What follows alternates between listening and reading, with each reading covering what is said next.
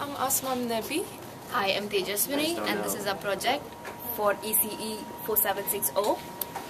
Basically, this is Clappy, a sound following robot, and what it does is when you clap, it follows you everywhere you go.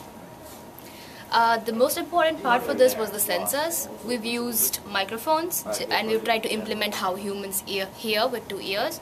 But the problem was that we couldn't differentiate between the sound coming from the forward and the backward direction.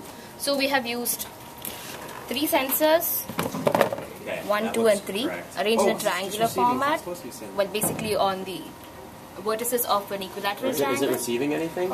And we also used 2 motors to drive the 2 wheels, and the third wheel is just a support wheel.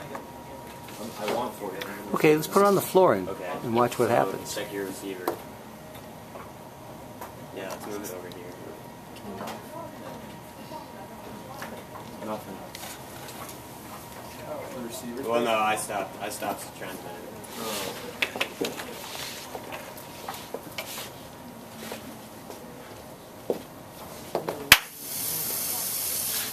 The other LED is connected. Doesn't. Okay. Okay. Okay, I'm gonna send your.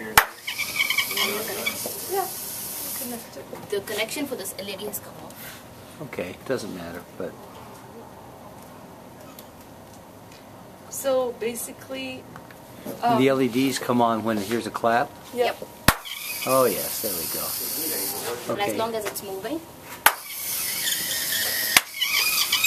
So it has 8 basic angles at which it turns.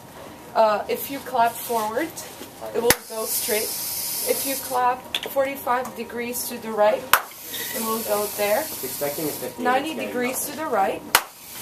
And you are expecting a 49. 135 degrees to the right. This is 180 degrees. Very nice. Quite reliable. And that's about it. Okay, so I'm gonna do this. And now stomp on the ground and let's hear. This is the stomp turn, huh? Yeah. Oh. So basically the sound has to be as sharp and loud as a clap sound so that it can hear it, but it's not sensitive to voices. Because, as you said, this is a very noisy room in general. Exactly. So And we so- We wanted would it. have died trying to Yes. implement it with people talking around if we were using voice. So. I agree. Yeah. So it was one of the requirements.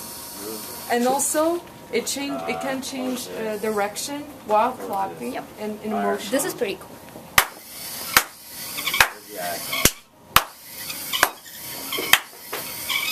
Oh, that's very convincing. Okay. Jesus. Thank you.